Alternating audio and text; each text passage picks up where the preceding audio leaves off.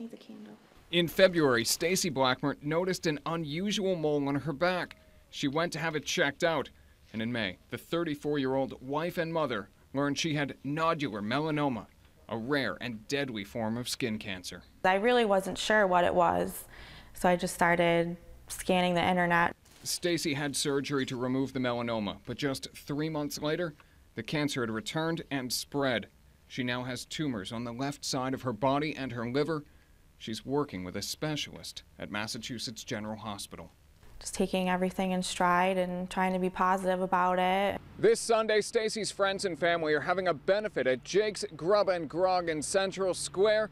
Money raised will go towards her medical treatments, but it's also a chance for her to raise awareness of how serious skin cancer can be. I want people to know what it is and what it can do to you, and it's the one cancer that can be prevented. Stacy occasionally used tanning booths in the past, and now she wants to be an advocate for better protection from the sun. If I can just get one person to have a different outlook about being out in the sun or going tanning, or that would make me happy. I'd feel like I did what I was supposed to do.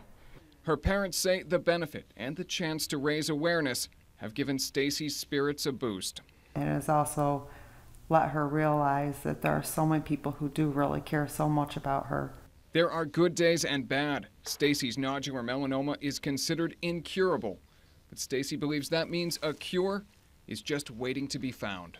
I mean, I'm trying to not think about that word and just do everything I can to make that word not part of my life. After her benefit on Sunday, Stacy will start working on the next steps in her treatment on Monday. For now, reporting from Baldwinsville, I'm Alex Dunbar.